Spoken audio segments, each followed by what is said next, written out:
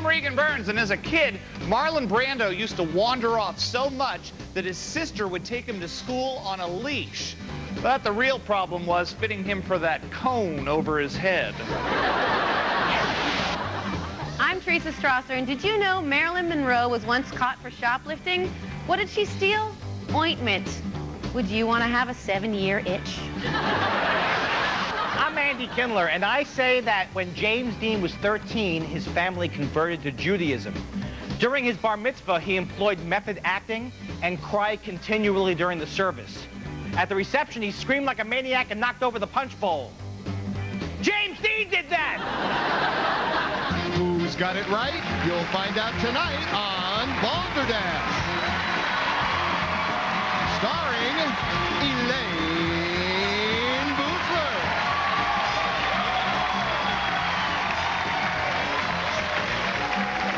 Thank you so much. Oh, thank you. Welcome to Balderdash. Balderdash, something that isn't quite true. Here's something very true. We have 3 very funny people to make you laugh tonight. Give it up for Regan Burns. Thank you. Thank you. Teresa Strasser. Thank you. And Andy Kindler. Regan Burns had the true answer to our first question of the evening. Marlon Brando's sister walked him to school on a leash. She was so weird, she let the dog drive and eat at the table.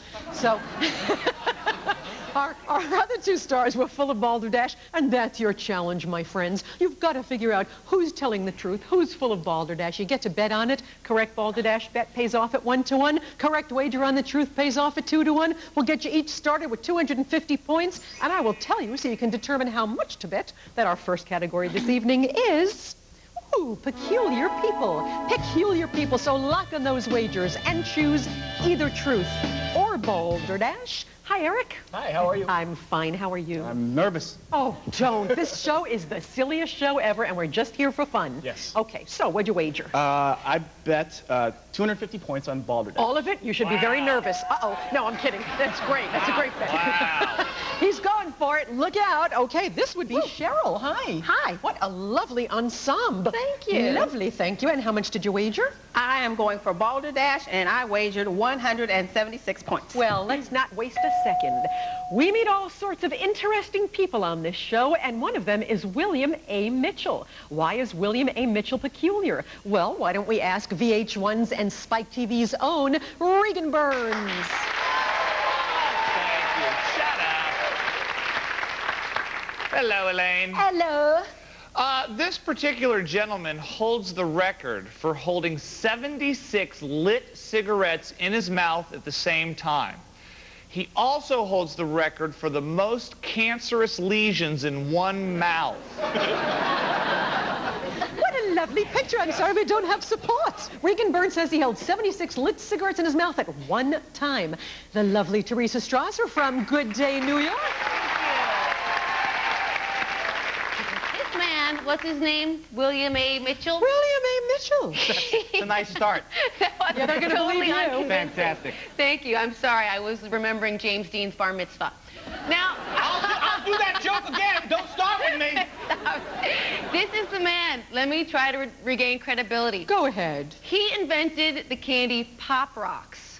I love him. Right? He was a great man. Sadly, Yes. he died recently at the age of 91. Oh. It was a beautiful funeral. That is, until somebody poured Coke on the ashes and the whole urn exploded. What a kidder. Okay, so he invented Pop Rocks.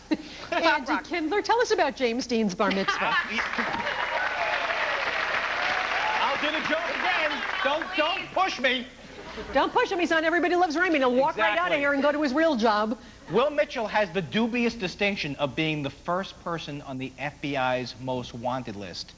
Of course, back then it was easy to get on the list. All he did was he cut off J. Edgar Hoover in traffic. And J. Edgar Hoover promised to hunt him down like an animal. And he found him at James Dean's bar mitzvah. Okay, James Andy Kindler says he's the first man on the FBI's most wanted list. Wow. Teresa says he invented Pop Rocks, and Regan says he held 76 cigarettes in his mouth. Thank goodness you're both looking for Balderdash. Pick a star. Who did you not believe, Erik? Well, I went for Balderdash, and I did not believe Andy, and I have no idea why. I just didn't. It's the look in his eye. Good reason. Okay, Cheryl, who'd you go with? I am going for Balderdash, and I went with Teresa, even though you did recover, but I really believe Regan has the right answer. Oh, well, let's find out. Why is this man known to us? Oh, no.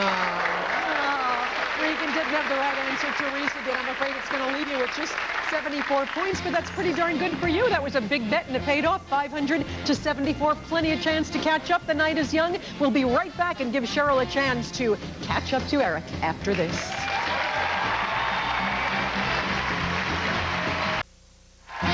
time for Balderdash. Here again is Elayne Boosler. It's time to find out a little bit about our contestant. This is Erik Schill. Hi. Hello. Hey, where are you from? I'm from Alton, Illinois, and I've been in the broadcasting industry for many years, but I recently quit to take care of my father, who fell ill, so. Oh, well, I hope he's doing okay. Oh, he's doing great. Well, good for you. That's thank lovely. you. What a nice story. Good for you. And Mr. Schill, meet Cheryl Shig. That's some good pairing up on the names today. Where are you from, Cheryl? Hi, I'm from Pittsburgh, Pennsylvania. Yeah. And I've been a registered nurse for Los Angeles County for about 16 years. I'm married. I have a 28-year-old son and a 6-year-old granddaughter. Hi, Crystal. Oh, yay. Hi. Everybody looks young but me. Okay. We're up in the ante in this one. We're going to add 500 points to each of your scores. Cheryl, you're right back up there to 574. And Erik, you're at 8,000. Pretty nice round number. You have to bet at least 250 points in each of the two following questions. And the first category coming up is musical authors. Musical authors. So lock in those wagers for truth or Balderdash. And was it another big bet, Erik? Yes. Okay, what was 800 it? on Whoa, Balderdash. that is a big bet. Okie dokie, Cheryl? I bet 270 points going for the truth. Oh, Like the truth. That could be a big payoff. Panel, musicians are so versatile. Some can even read and write. So, which of the following music stars actually wrote a children's book? And we will start with Teresa Strasser. Okay, you know the guy LL Cool J, Yeah. the rapper? Yeah. He's actually written a children's book. It's called And the Winner Is, and it celebrates sportsmanship. Now, incidentally, 50 Cent also wrote a book called I Don't Like Green Eggs and Getting Shot. Bestseller. Excellent. So Teresa says LL Cool J wrote And the Winner Is Andy Kindler. Well, James Dean, when he got bar mitzvah... No. Alanis Morissette has written a book called The Earth is Crying, and it's to teach kids that, adults are killing the planet on a daily basis. And now she's working on her new book, which is called The Moon is a Little Whiny. I swore that would get more. Okay. It deserved more. Andy Kindler, Alanis Morissette, The Earth is Crying. Regan Burns. Elayne, I'm going to try to get through this, but it's a little hard. I'm having a lot of hatred for the contestants today. Oh, that's terrible. They're such lovely people. Schill and Shig. Erik may be the prettiest man I've ever seen. And that's disturbing. He just called you a girly man. Cheryl is wearing the same earrings I was going to be wearing today and didn't even bother to consult with me. But anyways, David Crosby... Nice segue, huh? David Crosby of Crosby, Stills and Nash has written a book called Look at All the Pretty Spiders. And don't confuse it with his earlier book that he wrote during Woodstock called Look at All the Pretty Spiders. It's a different book? He was seeing a whole lot of different things at Woodstock. Okay, so Regan Burns says that he likes your earrings, he has them at home, and David Crosby wrote Look at All the Pretty Spiders. Teresa said LL Cool J wrote And the Winner Is, and Andy Kindler said Alanis Morissette wrote The Earth is Crying. You're looking for truth, you're looking for Balderdash. Pick a star. Who did you choose, Erik? Well, again, I went with Balderdash, and I picked Teresa. Teresa didn't buy it. Okay, Cheryl? I'm looking for the truth, and I picked Teresa because I think I've heard of that book. Wow, both for Teresa. Well, only one can be right. Let's find out the real children's book. Oh, boy. Wow, that's some fine betting right there with a 2-to-1 payoff. That takes you up to 1,114. A nice come from behind to knock Erik all the way down to 200, but you have a chance to come back, and we'll go right to the next category so you can do just that. Laughable laws. You'll have to bet the whole 200, but you can still choose truth or balderdash, and you can bet at least 250 on truth or balderdash. So, Erik, 200 on? With 200 on truth. Whoa, big payoff if you're right. Cheryl? I went for Balderdash, and I wagered 500 points. Okay, on Balderdash. Here we go. One of these is a real laughable law from Fenwick Island, Delaware. Fenwick Island, let's start with Andy Kindler. I know that in Fenwick, it is illegal to picnic on the highway, which is sad because I love to picnic on the highway. I also love to go jogging on the runway at the airport. Yeah? And you know what's the best? Camping on railroad tracks. It's really that. I'm back!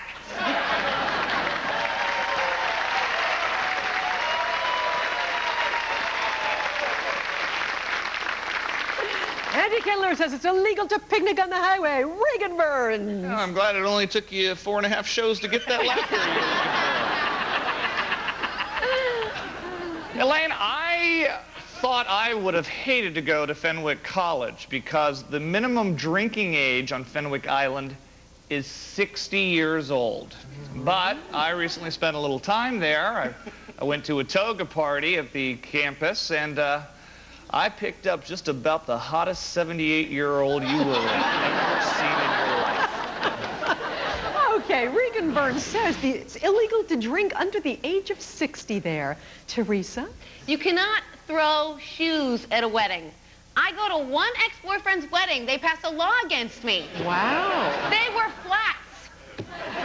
Hey, you must have had great aim to inspire that law. Teresa says it's illegal to throw shoes at a wedding. Andy says it's illegal to picnic on the highway. And Regan says it's illegal to drink under the age of 60. Balderdash, truth, pick a star. Okay, Erik, who did you believe? Well, I went for truth, and I picked Andy. Again, I have no idea why. Okay, that's a good reason as any around here. Okay, Cheryl? I went for Balderdash, and I also picked Andy because that sounds ridiculous. Whereas, you know, drinking under the age of 60 makes a little sense. Yeah, right. Okay, let's see the true law in Fenwick, Delaware. Oh, look at that. That is true. That's amazing. Wow, a total reversal. Not so good for you. It takes you down to 614. Erik, you're back with a vengeance. You're back up to 600. We're neck and neck, 14 points apart. Anybody's game. Come on back.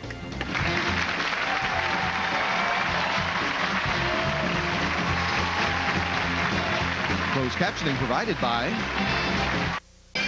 We're back.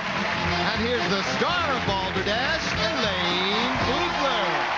We have a very exciting close game going on here. Here's your last chance for someone to go to the Balderdash Barrage. We'll give you each 1,000 points with which to bet. Cheryl, you're at 1614. Erik, you're at 1600 Pennsylvania Avenue. You must bet at least half your bank in this round, and on truth only for a 2-to-1 payoff. The category is going to be what's going on here. It'll be a visual, a picture. What's going on here? Lock in those wagers for truth only. And of course, in this round, we don't reveal your wagers until after we see what's going on here. Take a look at this picture.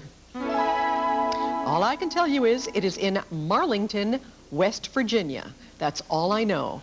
We need to know what's going on here in Marlington, West Virginia, and we will start with Regan Burns. That's the Kindler family reunion.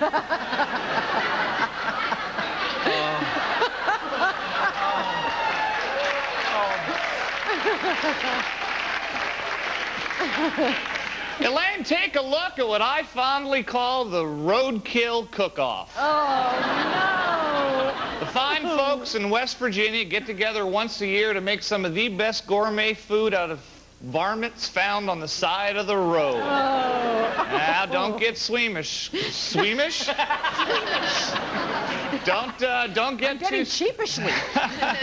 Don't get too squeamish because they have the best possum tetrazzini this side of Denny's. Gulp. Okay, Regan Burns says it's the roadkill cook-off. Teresa? Actually, this is a festival known as Gabby Hayes Days. Do you guys know Gabby Hayes? Yes, an old Western bearded guy. He always played the sidekick in the Westerns, the bearded, grubby, toothless guy. Now here you see the 3 finalists in the Gabby Hayes look-alike contest. This is a very big deal. It is not easy to find a grubby, bearded, toothless guy in West Virginia. It is like finding a needle in a needle stack, Cheryl.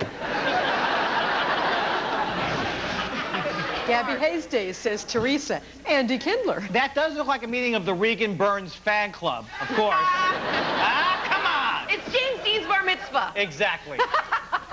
Thank you. This is actually the tobacco spitting championships. Each year, people from as far away as West Virginia and east of West Virginia gather for the tobacco spitting championship. Hey, and don't try this at home unless you don't mind your home being covered with disgusting brown liquid. Okay, here we go. Andy Kindler says it's the tobacco spitting championships. Teresa says it's Gabby Hayes Days. And Regan says it's the roadkill cook-off. You are very close. Carefully pick a star.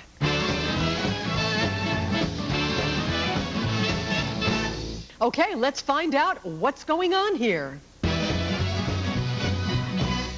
Oh boy, it's the roadkill cook-off. That's sad news, but it is. That was true. Okay, Erik, you're just a little bit behind. Did you pick Regan and did you bet correctly? I bet $1,500 on Andy. Oh boy, that leaves you with 100. Well, let's see where it goes. Cheryl, who'd you choose and how much did you bet? I wagered 1,612 points on Regan! Regan Burns, tell me the truth. Good for you. You played great. It was a nice try, and you almost had it there. Thanks for coming. Champion! Yahoo! You gotta go to the Balderdash Brush. With who would you like to play? The one who got me this Stick way. with Mr. Burns. We'll meet you right down in the middle. Follow me right down here. Come on back and watch us win some stuff.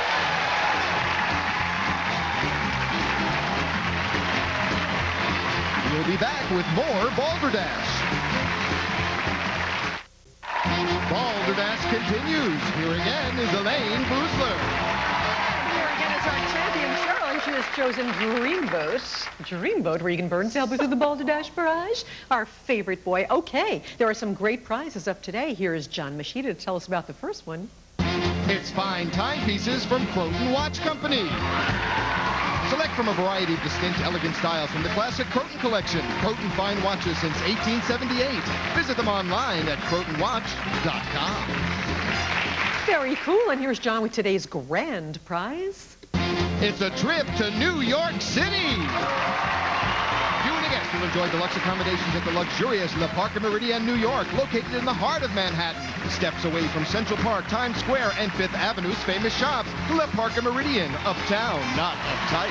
Back to you, Elayne. And here's how we're going to do it. There are 10 letters in the word Balderdash. Behind 9 of those letters is the first fabulous prize. Behind 1 of those letters is the trip to New York. So we're going to narrow the field by playing a game for 45 seconds. I will read you sentences that end in total Balderdash. You have to correct them to make them true. We'll try one, okay? Okay. If I say Raggedy Ann's brother was named Jack Black, you would say? Andy. Andy, exactly. If you don't know what say pass, Regan will fill in for you, hopefully. You don't know what say pass, we'll go to the next one. For every correct answer, we will take away one of the letters not containing that trip to New York, getting you closer and closer to New York, okay? All right. Time for the big Balderdash Barrage. Let's do it.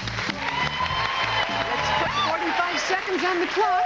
And the clock starts now. To get strong, Popeye eats a hamburger on Tuesday. Spinach. Yes. In Star Wars, Harrison Ford played Wicket the Ewok. Pass. Han Solo. Yes. The Hudson River runs through the state of Hudsiana. Pass. Mississippi. New York. The place where monks live is typically called a disco. Pass. Monastery. Yes. Jack Lemmon won the Best Lead Actor Oscar for his role in Save the Sports section. Pass. Tiger. Yes. The color associated with the Communist Party is chartreuse. Pass. Red. Yes. The number of faces on a cube is Rubik's. Pass. 6. Yes. E.E. Cummings was famous for writing Pink Slips. Pass. Pass. Poetry. Hedda Gabler was written by Hedda Hopper. Pass. Ibsen. Yes. The first Playboy centerfold was stapled shut. Pass. Marilyn Monroe. Yes. The only country that touches Portugal is Antarctica. Pass. Argentina. Spain. Whoa, 8 right, and it was all Regan Burns, I believe. 8 right. Man, you know how to say pass, don't you? Yes, okay, to take 8 letters away from Balderdash, you got a 50-50 chance over there. Let's see if it's New York, A or the D. A. A. Come on, New York. Come on. Yeah! It is New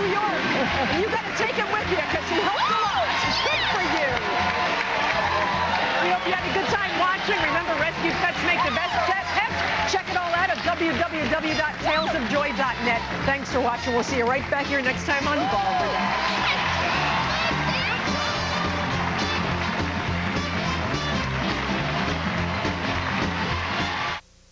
Hi, Sunday. The Cartwright boys ride again. In a Western adventure as big as they come.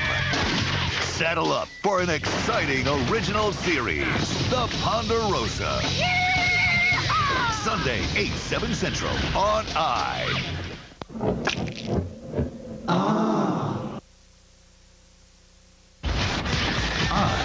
Independent Television.